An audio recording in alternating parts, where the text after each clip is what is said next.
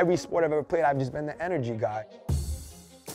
I play technical, I play fast, I play aggressive, and I play in your face.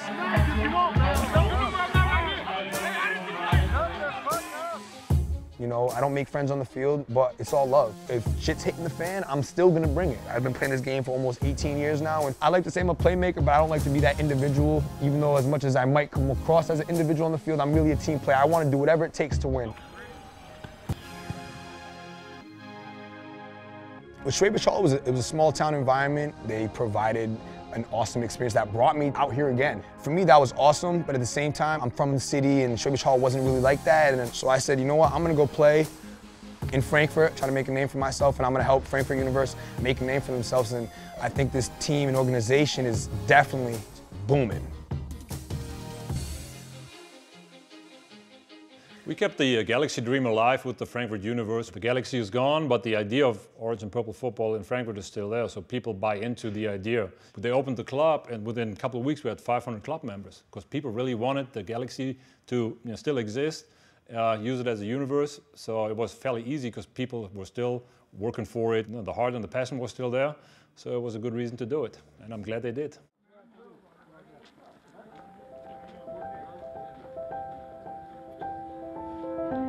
Good, good to see you. Hi, how you doing? Good, you?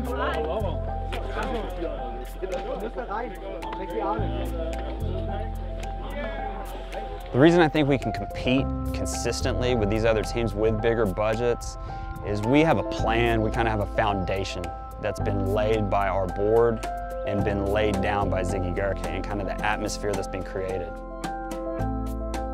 Within the Unicorns organization, there is a family atmosphere overall. We don't offer our imports, what some other teams over here do financially, and we try to offset that with a little bit more caring, I would say. And you know, to me personally, that's important.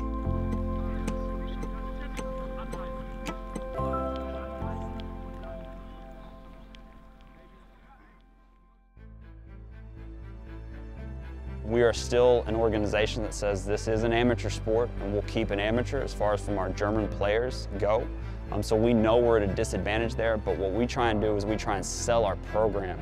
We try and sell the fact that when you come here, you're going to be coached, you're going to be put in an atmosphere, an environment that's going to give you a chance to compete for a championship. We want you to come here and we want you to be here for a while. I'll tell recruits that come in, I'm not looking for guys who are one and dones. I'm looking for guys who are going to come here and like the experience, want to be here and want to be in Schwäbisch Hall.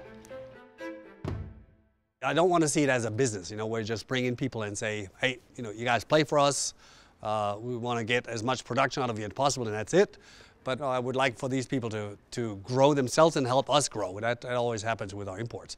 So, you know, just for me personally, that's part of the Unicorn experience, really. Look at it, you have to. We had a good time with them. Yeah, we used them, you feel me? No one else is using them. This is my job. This isn't just like a thing I'm doing for fun at this point. I have a contract and I have places to be. I have performances I have to adhere to, and I have to do everything to keep my body healthy. Today we did here a mobility workshop. The priority for a football player is to play football. Of course, they have a lot of direction changing and high impacts. Yeah, now you turn, sit down. Yeah, now you keep turning, keep turning. A lot of players, they told me they have injuries, and the mobility prevent these injuries because the joint can move round. Look to the window, hello, and kick. Hello!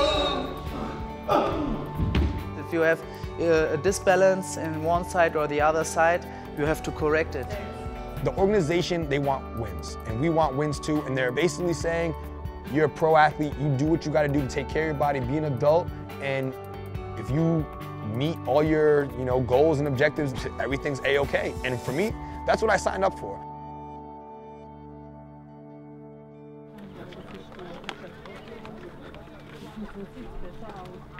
One of the most frustrating parts of my job is just the perception of European football, okay? Because the level is very different between the countries and between the leagues and everything that's going on.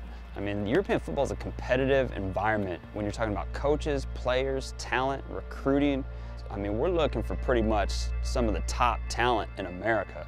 You know, I always tell guys, we look for guys just off the NFL radar, and those are the type of guys we try and get over here, because those are the type of guys we're competing against, you know, as far as imports. And then when you look at our German players, there's a lot of my guys who would be playing college football in the States on scholarship if they grew up there. They just happen to be here in Germany, living here, so they decide to stay at home. I'm one of the oldest players here at Schwäbisch Hall. I was a junior coach of a lot of players that now play for the first team. The ones that are born when I started playing football come this year to join us during the season. It's great, man. They call me Papa somehow. We always have, you know, guys from other sports joining us at an older age, you know, like in their 20s or late 20s sometimes. And that's always tough, you know, even though they're talented. But if they started playing football, you know, a flag program at, let's say, 11, 12, by the time they reach us, they know the game. They can play it. I try to get the best out of them, give them the best opportunity to compete at a high level. I mean, for me, it's great to see them play in the GFL and how they develop as players and men. Nice catch, boys! Greatest moment of my life, sports-wise, was that we won the championship in 2011 and did it again in 2012, so back-to-back was great. I knew there was something I came here to do. I've never won a championship in college and high school, so you know, I felt Schwäbisch Hall was still the best place for me to win a championship. This offseason, I started looking into what I could do to really stay in Europe, and I found out that there's a possibility where I could apply for dual citizenship, become an Italian-American, and the biggest thing is become an EU citizen, to where I'd be able to stay in Europe for as long as I wanted. And so I was able to apply and became a dual citizen. In Germany, at least, you're only allowed 2 Americans on the field at the same time. I have citizenship in Portugal because of my mom's family. Technically, yes, I'm an American. I'm lucky enough to have a dual passport, which makes me a non-American on the field anymore, and I'm a European import, you could say.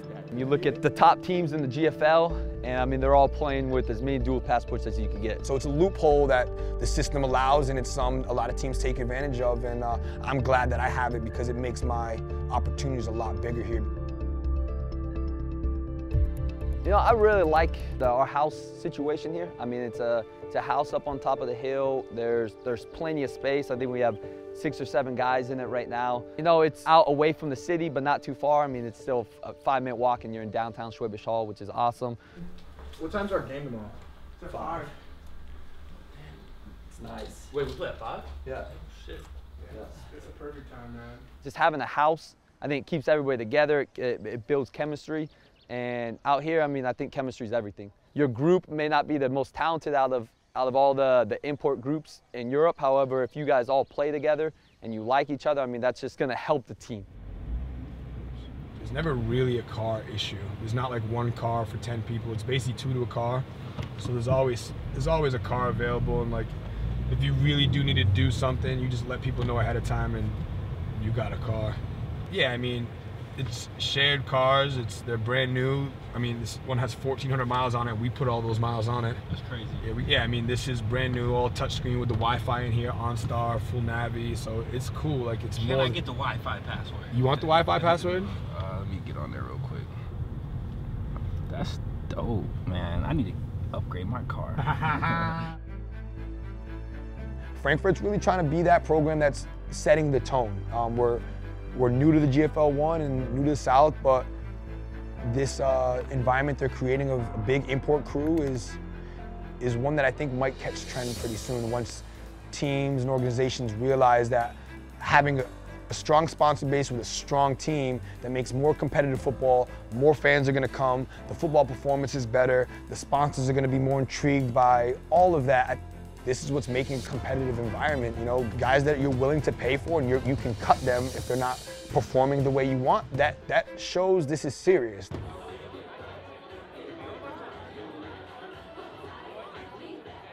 The atmosphere here in Schwäbisch Hall on game day is great. I mean, it's loud. You know, we may only have 2,000, but we'd have to stand right next to each other on our sideline to talk to each other. You know, I don't think many teams have that home field advantage to where, you know, it's not a big place, but we know we're going to have a ton of support. For us to win Saturday versus Frankfurt, we have to be fundamentally sound. We got to play together. We got to limit our mistakes. I mean, they just came up from GFL 2. They put a lot into being good and being ready to compete for a championship this year. Everything is development, and you know, we're playing Schwäbisch Hall in the first week and also in the last game. So whatever happened this week, we can match up in week 14. I know the individual player standpoint, they're very good. The question is whether they have been able in the past few weeks to bring this all together. We're ready to go. We've been working all off season to get ready for this game and to get ready for this season. I hope they don't think it's going to be a walk in the park, or they have a rude awakening coming for them.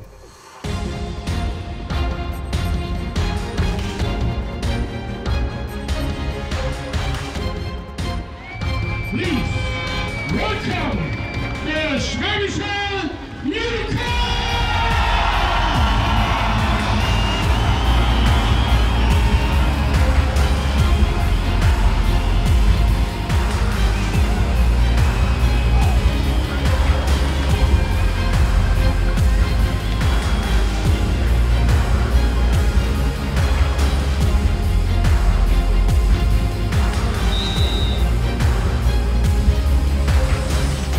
That's what I know, Jesse! Let's go! Please buckle up with me. 1, 2, 3, buckle up!